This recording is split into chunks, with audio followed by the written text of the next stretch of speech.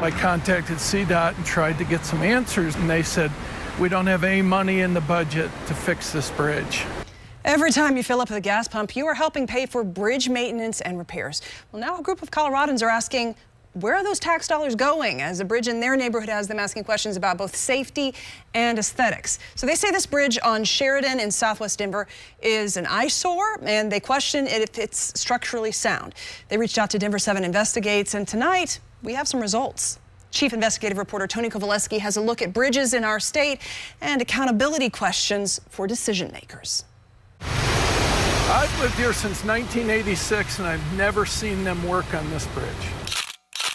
It's embarrassing, it's ugly, dangerous. You are hearing the voices of frustration. Several residents from one neighborhood saying, this is no longer acceptable. What does this say about your neighborhood? Nobody cares. Their neighborhood bridge is located on Sheridan in southwest Denver. How many of you are concerned about the safety of the bridge behind you? Their concerns center on the crumbling concrete, the exposed rebar, the damaged guardrails. That's wide open. Yeah, it's supposed to keep people from falling in. And it's more than safety. They also wonder how the overall optics of this bridge impact their property values.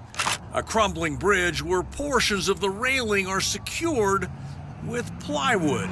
What's with the plywood? Why do we have plywood up there? Does any other bridge in Denver have plywood? What's your message right now to CDOT? Please fix it. These neighbors have spent more than 2 years trying to get some sort of action, including multiple contacts with CDOT and the city of Denver. What's your message to them? I'm as frustrated as they are. Denver City Council member Kevin Flynn tried to help the residents of his district, but he quickly learned it's not a City of Denver bridge. The responsibility for fixing it lands with the Colorado Department of Transportation, a bridge CDOT inspectors have officially labeled in fair condition. CDOT says this is fair. If that's what passes for fair in CDOT, I'd hate to see poor.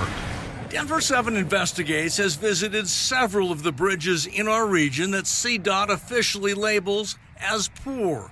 We'll give you an up-close view on that a little later. But first, our deep data review of bridges in Colorado. CDOT manages more than 3,400 bridges throughout the state. Roughly 1/3 are rated in good condition. The bridge on Sheridan is one of 2,100 bridges rated as fair. Roughly 61% of all the bridges managed by CDOT got that fair rating. Safety inspectors closed this bridge on Highway 50 earlier this week after discovering a crack. That was news from last month. CDOT shutting down this bridge crossing the Blue Mesa Reservoir near Gunnison. Officially shut down because of anomalies in the bridge identified during a safety inspection.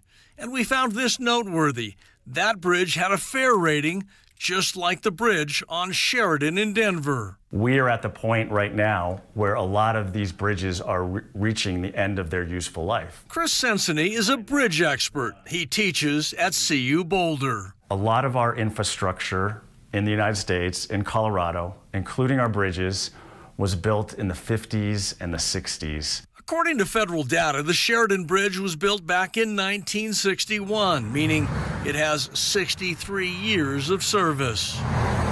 What do you say to these neighbors that were saying, fix this bridge? I can totally understand their concerns and maybe their frustrations. Now let's look at the bridges CDOT has labeled as poor. Officially, 184 bridges in Colorado are in even worse condition than that bridge on Sheridan. We visually inspected more than a dozen bridges with that poor rating, including this one on I-25 in Castle Rock, and this bridge over Sand Creek north of downtown Denver. We discovered several bridges with significant concrete breakdowns. We also drove more than an hour east of Denver on I-70. There we found more crumbling concrete, damaged substructures, and exposed rebar. Our review also included this bridge 15 miles east of the Denver airport. There we found large chunks of cement on the ground, chunks that fell from the bridge's substructure. Some of the visuals to the layman are concerning. Are those bridges safe? Yes. We brought the findings of our investigation to Natasha Butler, a bridge assessment engineer with CDOT. Our inspectors have looked at them every 2 years and deemed them to be safe. It might look bad, right? It might not be aesthetically pleasing to see corroded rebar or spalls, but these aren't defects that are considered to be structurally unsound or unsafe on our structures. We also asked the CDOT engineer to address what neighbors found at that bridge on Sheridan.